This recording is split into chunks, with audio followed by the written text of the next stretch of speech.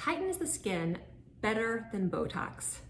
I'm Dr. Amy Killen, anti-aging and regenerative specialist, and I see ads all the time for serums and masks and scrubs and supplements that promise to tighten the skin better than Botox. I even see things like this, which says it has synthetic ingredients that mimic the effects of viper venom and promise to give you Botox-like effects. Well, here's the deal. Botox doesn't actually tighten the skin.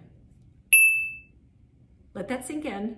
It doesn't tighten the skin. In fact, Botox doesn't even work on the level of the skin.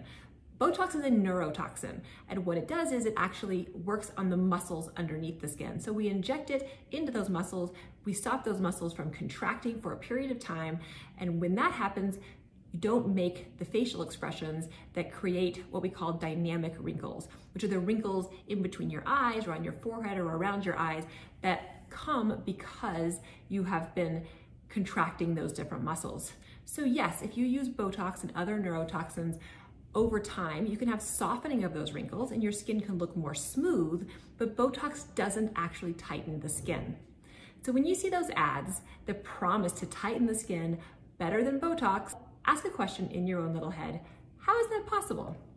You don't have to use neurotoxin to have beautiful skin. However, if you're gonna tell me something works like Botox, it better actually work like Botox. Other products like Jeuveau, Xeomin, and Dysport do act very much like Botox because they're also injectable neurotoxins. Thank you guys for joining me in my rant. Have a good day.